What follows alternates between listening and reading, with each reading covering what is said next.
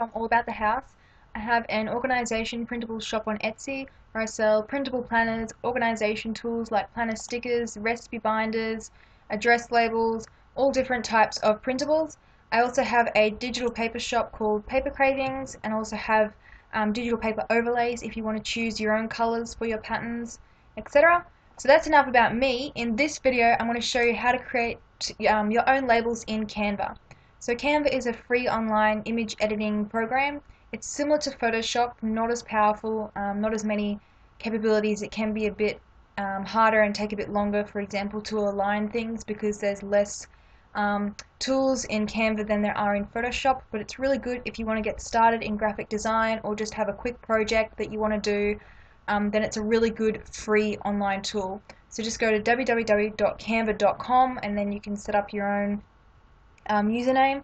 So one thing I really like about Canva, which makes me prefer it more than PicMonkey, which is another online free editing software which you could also do these labels in, is that it gives you all like pre-made templates, which is pretty cool.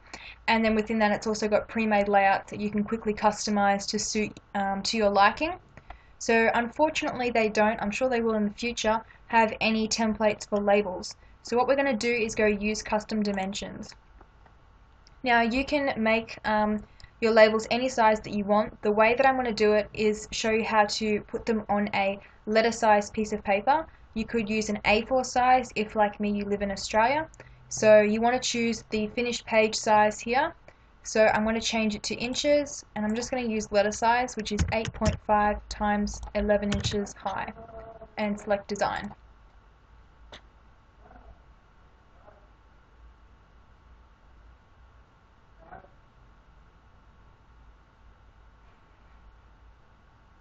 Sorry, my computer's being really slow today.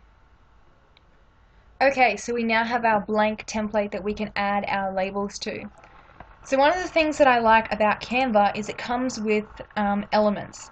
So in elements you've got shapes. So if we want to make square labels, you can just click the square, or you could do different types. You could do circle labels. They've got heaps of cool different shapes, some nice scallops, stars, banners, fancy labels, lots of really nice ones. So I'm just going to use a rectangle, a square. Could make it a rectangle if you wanted to. And I'm going to make it, I don't want it that big. Remember that this is on an 8.5 size piece of paper, so I'm just going to make it a little smaller. That's probably a good size. You can left click and drag to reposition it on your template. So I'm going to go with square. So this is showing my whole piece of paper, but I'm just going to zoom in a bit by pressing the plus sign. Okay, so now I've got one label. I could leave it at that and add some text. I'm just going to change the color. So if you click on your shape and then click up here, you can pick one of the colors they have, or you can click the plus sign and choose a pretty color from the color wheel. So I'm going to go with pink, and then it will automatically show you the color, which is cool. So I quite like that pink. If you know the hex code, which is the 6-digit code, which could be numbers only or letters, then you can just type it straight in to find that color. For example, if you want to make packaging stickers that suit your shop branding, if you wanted to make thank you stickers in the same colors as your logo, then this is a good way to do it. Okay, so we've got a color. Now I want to add some text. So if you come over to the text option, you can choose from the sort of pre-made font, I guess, cluster, I don't know what you'd call these, that they've created. So they've already got ones that already have a nice border. If you wanted to add that, I'm going to go with the first one and left click and drag to move it up, and then I'm going to click on the corner of one of them because I want it to obviously sit on my label. It's going to make a really simple label. You can make a whole bunch of different labels and print them on the same sheet, or you can copy the same label onto the rest of the sheet. I'm just going to zoom in again because it's currently cutting off a little bit, so I'm just going to click on it and press the little arrows to move it. So now I have it completely on my label. So I want it to be down a bit more so it's centered, so you can feel it sort of snap and the align things come up. So these lines that showed up in, there we go, in the middle horizontally and the middle vertically, it means you've centered it on that section. So that's cool, we've got it centered. Obviously I don't want a label that says the new you, that's a bit weird. I'm going to make it a pantry label. So I'm going to call this one sugar, and then press Control A, and I don't want black text, I'm going to make it white so I can see it clearer. And I also want my lines to be in white. So now I have a simple label. What you could do is add a pretty pattern to the background as well. There's heaps of different types of labels that you can do, so I'm just going to show you how to do a few. So we come back to elements, and I'll show you how to do one with a pattern actually. Let's go copy, move this one across. Again, it's got the align tool coming up so they're perfectly straight, so when we cut these we can just get a paper cutter and just do a nice clean cut once. We don't have to sit there with scissors trying to figure out if this one's, for example, down here and it's all uneven. We want to keep it aligned. I don't like to leave too much white space between labels, because if you leave only a small amount you can just do one cut and it will cut both of them instead of having to do multiple cuts if you leave a fat white space between your labels. So now I'm going to do one with a pattern background. So if I just copy this one and move it across, I'm not going to call this one sugar this time. I'm going to call it, what do I want to call it? I might do a thank you tag. You could use this for stickers or tags. If you print it onto full sheet label paper, you can obviously cut and then make stickers. Full sheet label paper, you can obviously buy the Avery brand, but I found it's cheaper to buy like Avery sort of compatible type paper. So Online Labels is a good place, and I get mine off eBay, and it's actually really cheap off eBay. You can get a lot of sheets for a very low cost, so I recommend eBay if you're looking for label paper. Avery is quite expensive. So if we come back to text, we can change the font type if we don't want it to say thank you in that font. You can change it up here. They've got a bunch of different types of fonts that you can pick from. Do some nice cursive labels. Oh, didn't look so good. No, that one didn't look good. Let's try, what about Sanchez? That one looks alright. You can play around and use their preset fonts. If you wanted to make wedding stickers, you could use this one, like Alex Hart, whatever your names are. You could add that one in. That one would look cool. Or you could do save the date. You could do address label stickers. You could do labels that just have thank you as the text. So if we go copy, move that one across. If we just had this one, or you could do hi or hello or thanks or any text that you want. That one looks cool. You could do your shop name. Oops, it's all grouped. Undo. You could do your shop name if you wanted to have custom stickers on your packaging when you send out orders. I'm just going to do thanks, and oh, it's not letting me choose.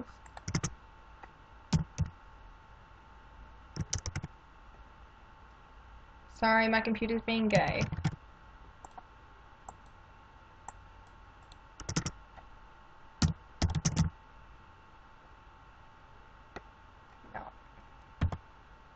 Okay, so we're back. My computer has stopped having a hissy fit.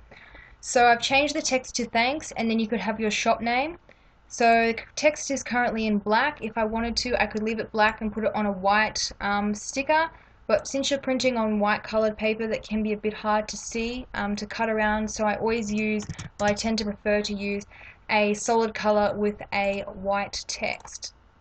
So if I change this down to say 25, now let's go a bit smaller, let's go 20. And then I can move this onto my sticker.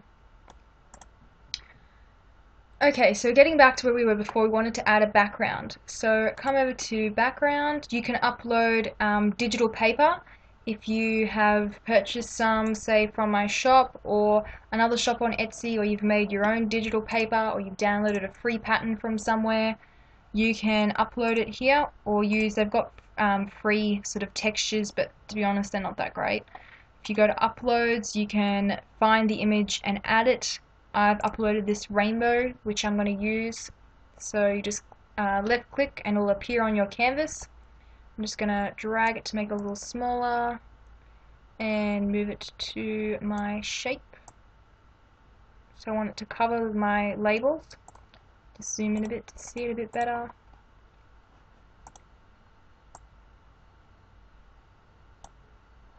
And press the arrows to move it across. And a little smidge to the left. Cool, so now I've got this rainbow over my labels, but it's covering my text. So if you click on it, you can click on your pattern, you can go back, and it will go behind your text. Oops, I want it forward, because I want it above my shape template, but obviously behind my text. So the thank you looks good, but it's maybe a little hard to read. So if we come back to elements, we can add another rectangle, and if I make it, I can leave it at black, and I'm just going to put it behind my thank you as sort of a banner.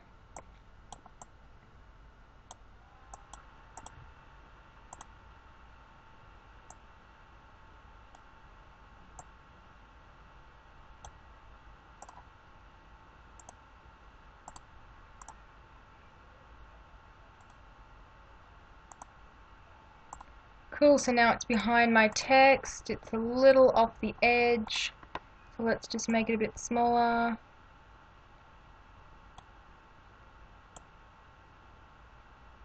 There's one problem with Canva, it can take a while to align things and make sure it's even and resize, which is why I do prefer Photoshop, but Canva is good if you want to get started in graphic design or just do a quick project.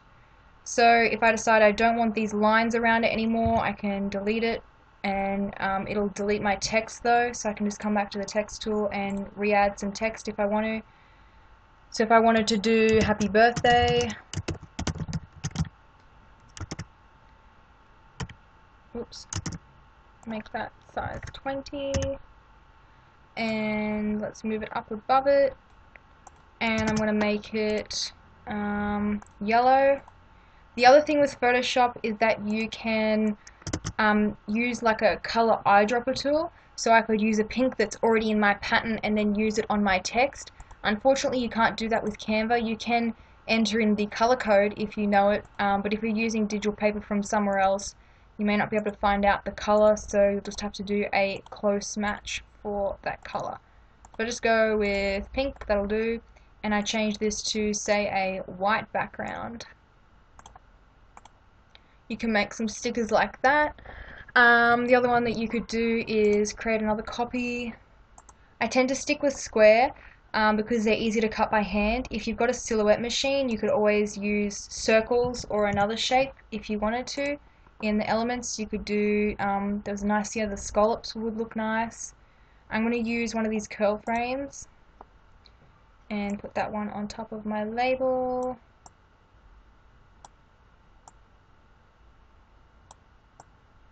And bring that up a bit so that's aligned, and I'm going to add just a strip behind it, so I can actually copy this one,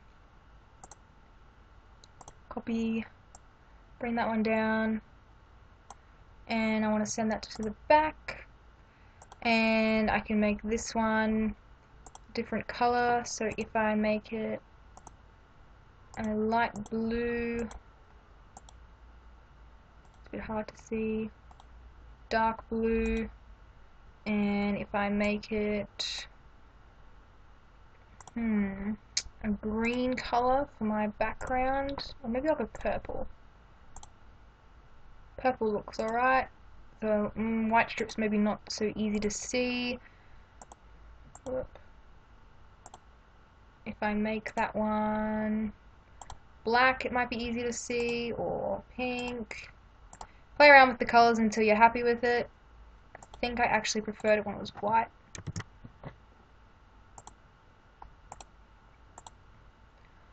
Because remember that when you cut this, you won't see this other white, you'll just see this little strip here. Anyway, so you can muck around with it until you're happy with how it looks, and then again, just add some more text.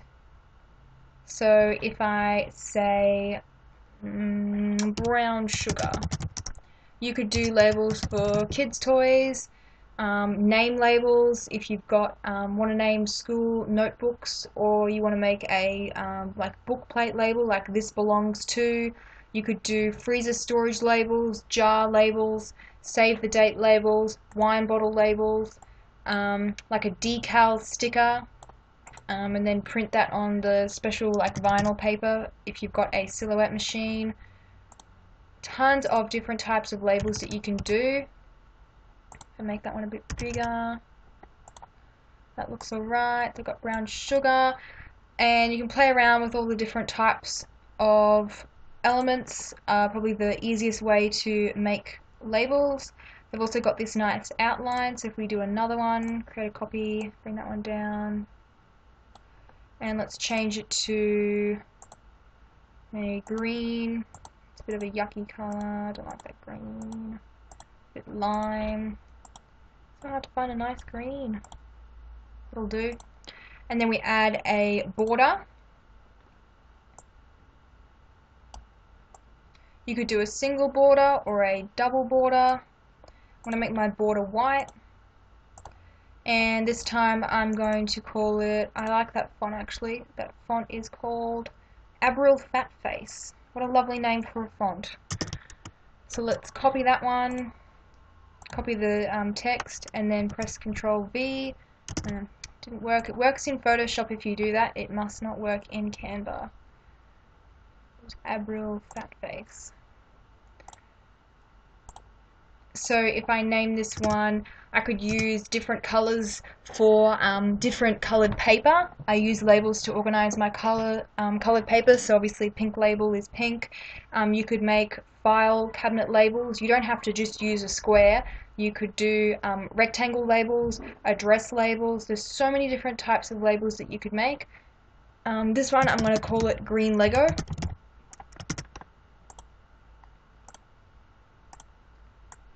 And then I could stick this to the front of a storage bin or a drawers, stationery drawers. You could do pen labels. So let's make a rectangle label. So it's the same thing, just go to elements and then change it from a square, just shrink it down so it's a rectangle. So if I wanted to, I could choose any size that you want, remembering that this is on an 8.5 by 11 inch piece of paper. And let's say we want to make some save the date labels. So Alex and Sarah. I'm just going to make that white. I pressed Ctrl A to highlight all the text. Let's change it to 20 font size. Oh, I want my heart to be white as well. And I want the Alex to be white too. Whoops, wrong one. Alrighty, so Alex hearts Sarah, and we made it 20. So we've got that now. Let's move this up a little bit, and actually that's a little too high, I might get cut off. Whoops. Canva is a little annoying when you want to move things around.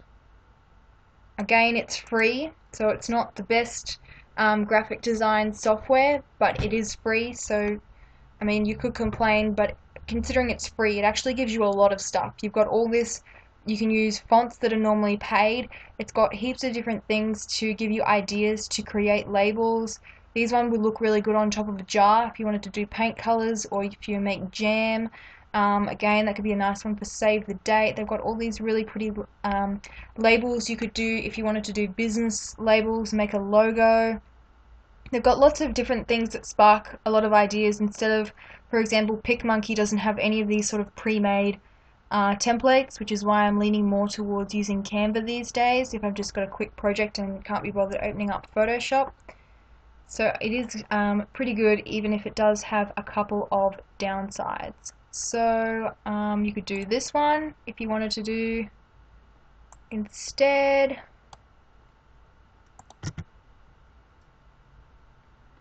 Smith & Sons, that one is obviously for a shop, but you could call it Smith Family, and you could make a like a nice sign for your door or for your kitchen and print it out and frame it.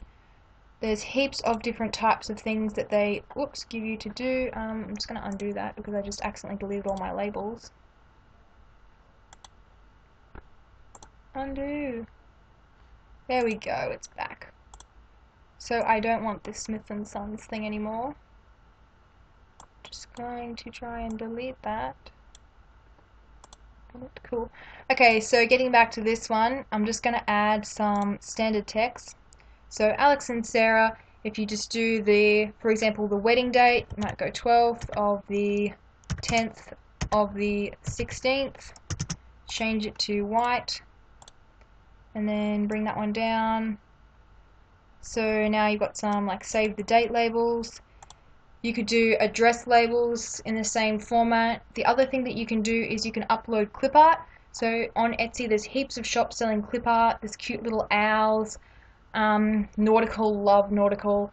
So many really nice clip art that you can use. So if you're making name labels for your children's book cover, or you just want some pretty labels so people don't steal your child's stuff, just go copy.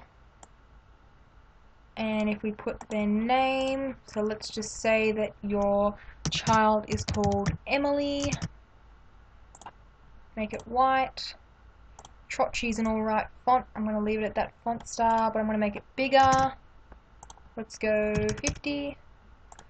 And so I've got the name on there, but I want to add some clip art. So on my computer, whoops, I'm going to go to my desktop and search for ladybug, because I have some ladybug clip art in my shop. Love a ladybug, just as an example. You can use any clip art, it doesn't have to come from my shop. And it will upload, it's still uploading. And then you could add clip art to this side of the text.